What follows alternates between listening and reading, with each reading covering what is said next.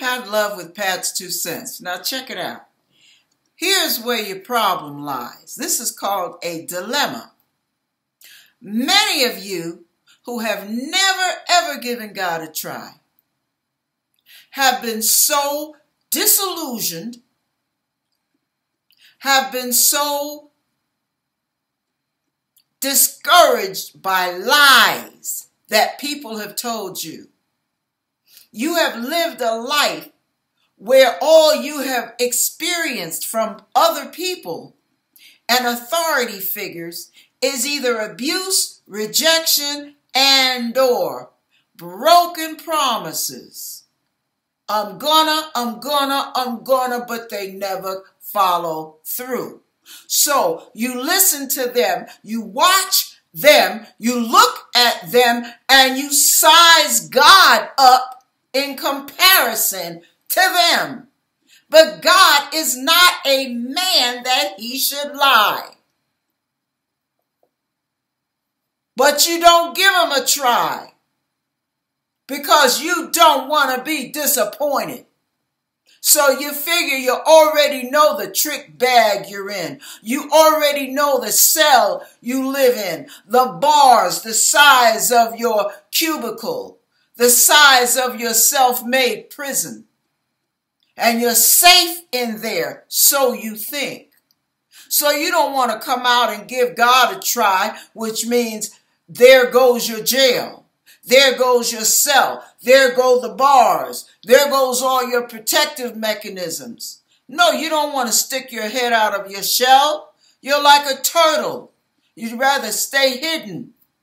But you don't realize that you're hiding yourself and cheating yourself out of the very things you have been needing all your life. Love, significance, acceptance, forgiveness, a brand new start in life, real joy, real peace. You don't know that because you never had it, and because you never had it, you don't believe it's real. Oh my goodness, let me tell you, I've been on both sides of that coin. I know where you've been because I've been there. But I can tell you where you have not been, where God is. And it's wonderful on this side. It's beautiful living without turmoil. It's beautiful being able to love myself. Peace is actually wonderful to live with when it abides in you on a daily basis. God's love is life-giving and freeing. You get acceptance from God. You don't care if anybody else accepts you or not. You accept yourself. You can be who you are and be real about it, making no apologies, but not being mean with it either. You can be forgiving and merciful and understanding, and God gives you insight and patience with other people's faults, because once he introduces you to you, you realize that you were never all that perfect as you thought you were. Okay.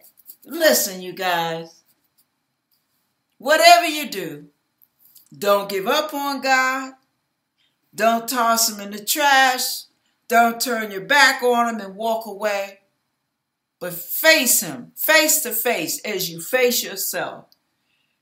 And you humbly now admit, I need help. Yeah, I'm a mess. I'm tired of the hatred. I'm tired of the turmoil. I'm tired of the emptiness. And then ask him to make a difference in your life. Ask him to prove himself to you respectfully.